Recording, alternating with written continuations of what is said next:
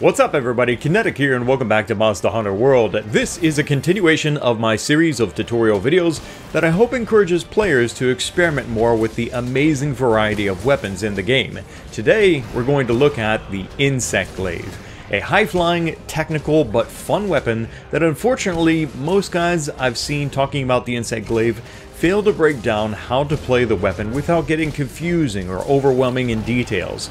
So, as per tradition, in this video I'm going to keep it simple, and I'm going to talk about the core functions and how to quickly get started fighting with the Insect Glaive. If you enjoyed this video, be sure to click the like button and leave me your thoughts in the comment section below, and subscribe for more videos like this. Let's get started. You've probably seen a video of the Insect Glaive or somebody flying around in your party and thought, wow, that looks like fun, only to equip the weapon yourself and realize it's not as easy as it looks. The Insect Glaive has a certain startup method, a pre-engage ritual as I call it, that doesn't just power up your fighting, but also evolves it. Failing to do so will result in weak performance, frustration, and even failed hunts. To further complicate matters, you have not one but two weapons to manage in the fight and back at the forge. It's easy to feel lost without a guide, so I hope this video helps to clarify the fundamentals that are easy to memorize to get the greater part of the knowledge you need to start using the Insect Glaive with ease. Before we talk about the glaive moves, which I know everybody can't wait to start swinging around with this, I think it's best to start with the Kinsect. The Kinsect is that bug thingy on your arm, and it is a vital part to what makes the magic happen in your fights. It powers up your attacks, your defense, can heal you, and even gives you opportunities to deal even more damage against your target. To take advantage of all of these benefits, we need to send out our Kinsect to engage the monster. If you've played a summoner class before in an RPG, it's kind of like that, giving commands to your pet to do your bidding, and what we want most of all before anything is buffs.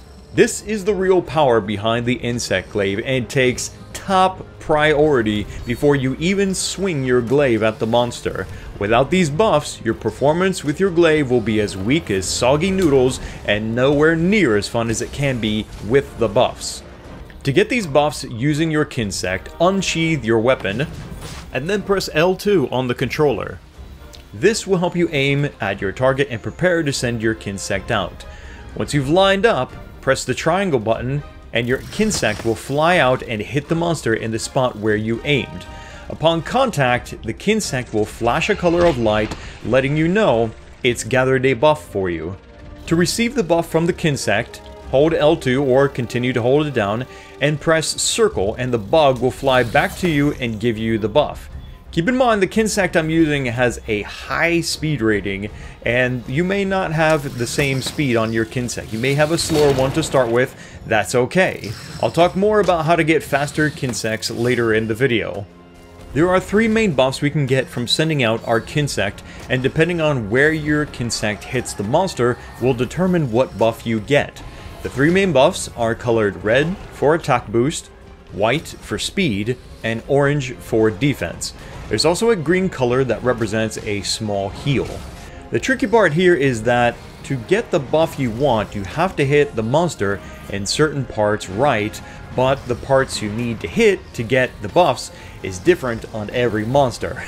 It's not exactly easy to hit specific parts of the monster either in the heat of a battle, so really, the only way to get good at this is simply through experience with the Kinsect in the battlefield.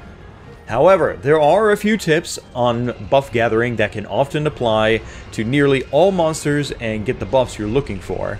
The head is almost always where you'll find the attack buff, the red buff. The legs or wings will often give you the white speed buff, and somewhere on the body, particularly around more reinforced areas, tougher parts of the monster, is where you'll most likely find the orange defensive buff. So, which buffs should you get?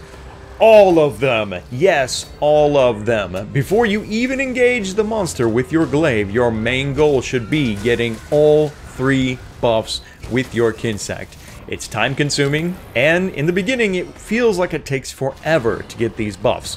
But again, with experience and a memory greater than a goldfish, you'll know where to hit the monster with the Kinsect, get better with the timing of the commands, and be able to gather the buffs faster to finish your pre-engage ritual and get to the real fighting. Don't be discouraged when first starting out with the Insect Glaive if it takes a few minutes for you to gather the buffs. Try practicing on a monster you're more comfortable with, and take your time getting used to the timing of the commands, and I promise you, you will go from minutes to seconds. Now, I know what you're thinking. Do I really have to have all 3 buffs? Can't I just get the attack buff and... No! Stop being a puss and get the buffs, scrub. Let me tell you why 3 is better than 1.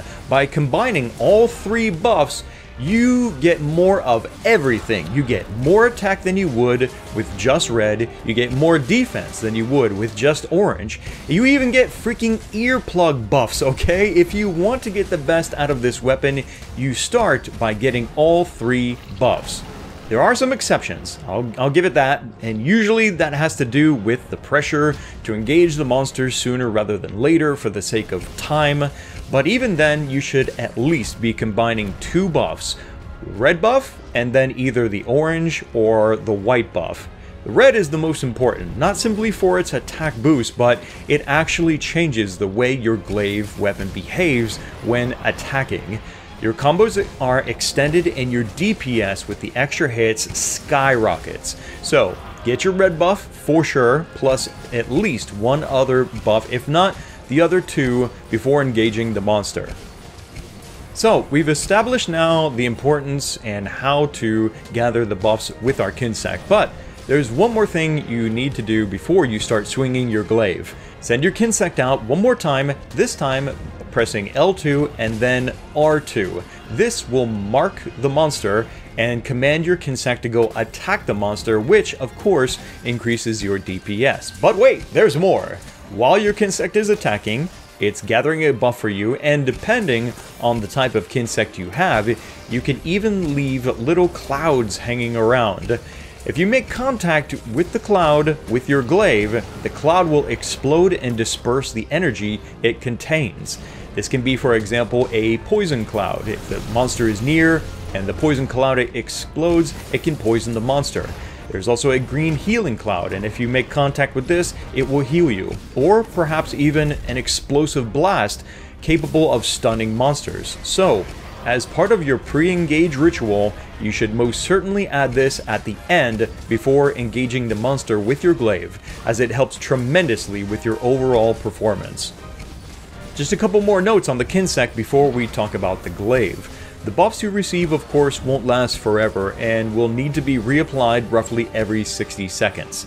The Kinsect won't attack forever either and will eventually come back flying automatically to you and deliver the buff it's gathered, which can help extend the duration of your buffs.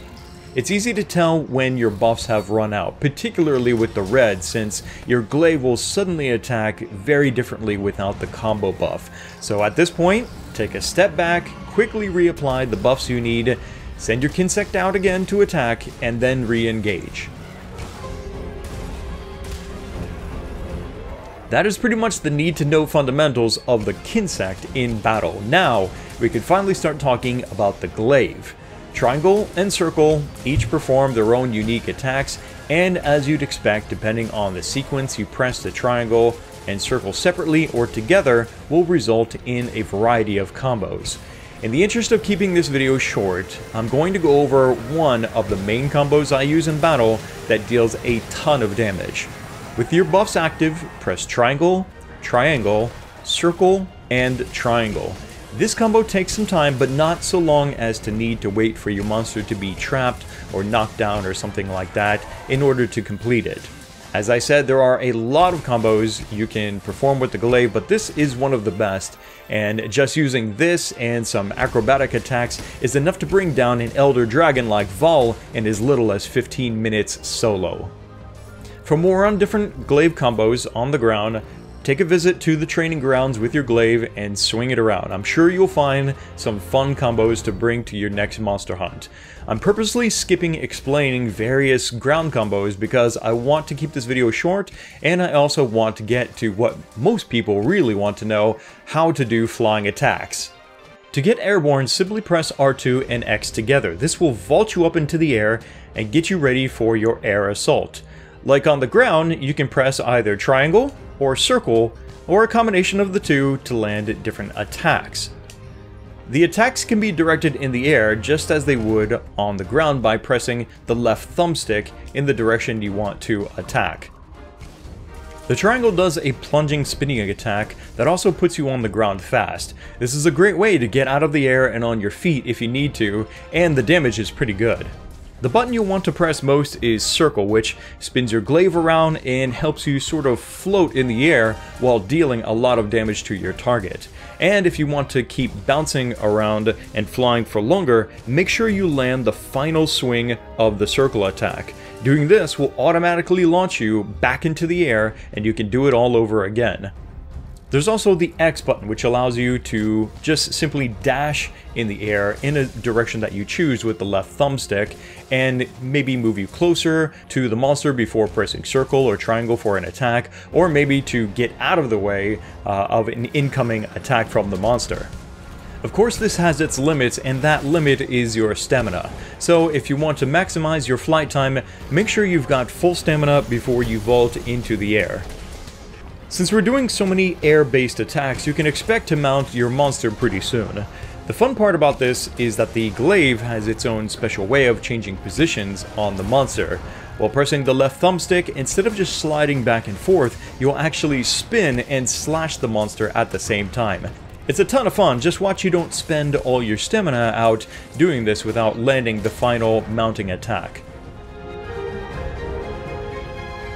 That pretty much wraps up the fundamentals of fighting with the Insect Glaive. As mentioned earlier, we also have to consider managing not one, but two different weapons. So let's head over to the Forge so we can take a look at how to do that and also learn more features the two weapons offer. The glaive is pretty straightforward. Like any other weapon in Monster Hunter World, you can craft along various weapon lines to get different effects out of your glaive. You'll find the usual selection of elements and ailments, and what's interesting is that you're not limited to wielding just one type of element in battle. Your Kinsect also has the ability to have an element assigned to it. Under the Manage Kinsects, and then Kinsect Elements is where we will find that. So I'll go to my Carnage Beetle here, for example, and we'll find a list of all of the different elements that can be applied to the Carnage Beetle. To add even more spice to the mix, depending on the Kinsect line you go through, will also determine the type of cloud your Kinsect creates. And like I mentioned earlier, this can range from poisons, heals, blasts, paralysis, and more. There are also two types of Kinsects that will determine the type of damage the Kinsect deals when it's hitting the monster. There's a Sever for dealing slashing damage, and a Blunt for, well, blunt damage, similar to a hammer. And of course, each damage type has its benefits, ranging from cutting tails to stunning monsters. Now here's where it gets interesting. You'll notice that there are also speed, power, and healing ratings at the bottom. The higher the number, the more powerful the Kinsect is in that regard. Now, since getting buffs is our top priority in our hunts, it's best to nurture a Kinsect that results in a high speed rating.